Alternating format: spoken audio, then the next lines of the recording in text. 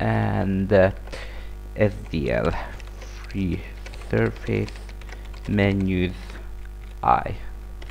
Okay, so I just freed the surface if we return to the game. Similar thing we have to do in here as well. So whenever we use the return, we have to free the surface before, as the surface just stays unfreed, and that's a memory leak. Okay, I think that's all return statements we have in here. Okay, we have one in here, but we already do that.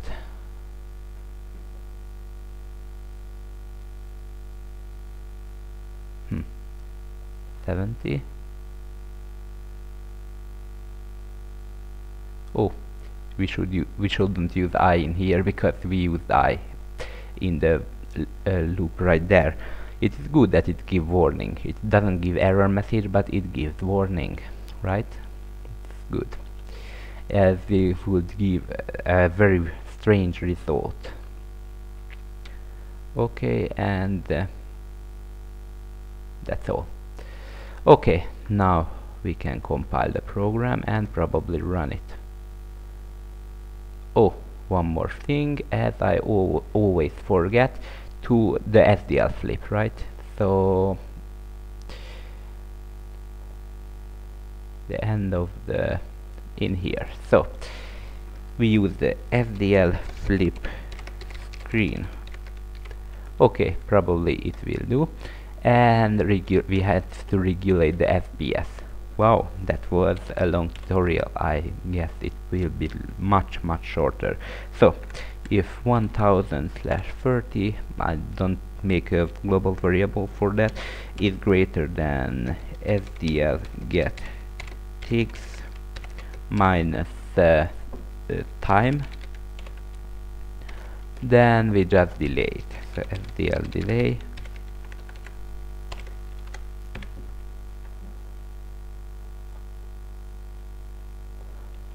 Alright, that's it. Okay, now I think we can run the program. Okay, still nothing.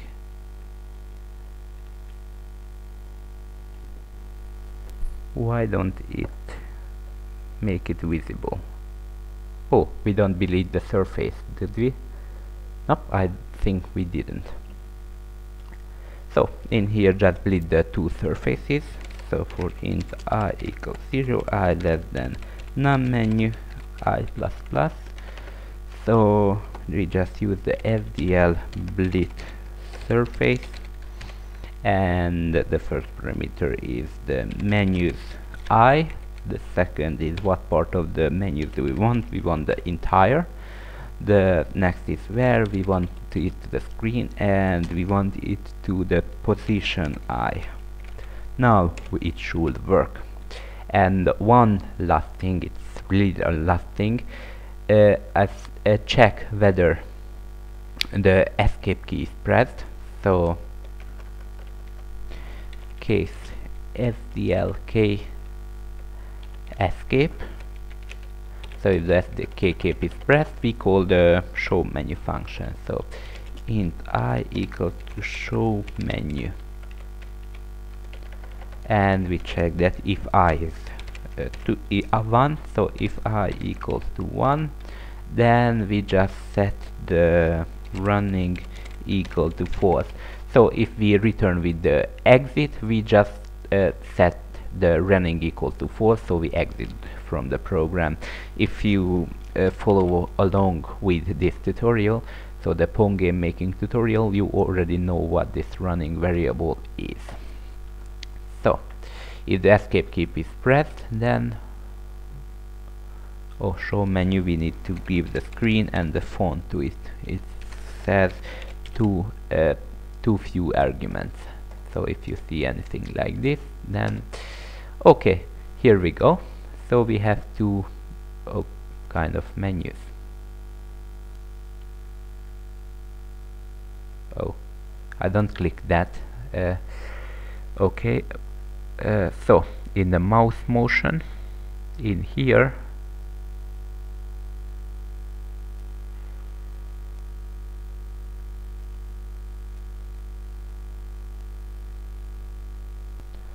maybe the problem is not breaking, so I just break from here and try it now. I don't exactly know what the problem is. Oh, now it's work. So if I click on it, it starts the game. When I press escape, it pause the game and show the menu. Okay, it is not centered as I thought it will be, but it almost. So if I hit exit, it will exit the program. Okay, although there is a little delay there. So as I show one of the menus, it will change the color. And I thought we have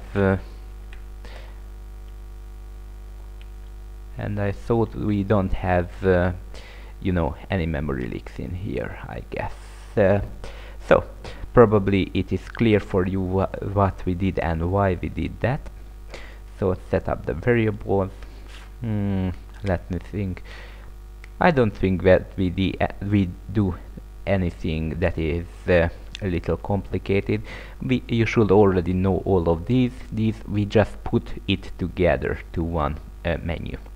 As I said, if you want to make a professional menu, then you wouldn't do this manual way. You would set up a structure or a class and use member function instead of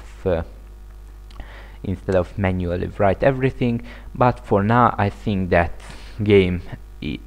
is enough for the game we just did. And yeah, that's all I wanted to say. Thank you for watching and have a great day.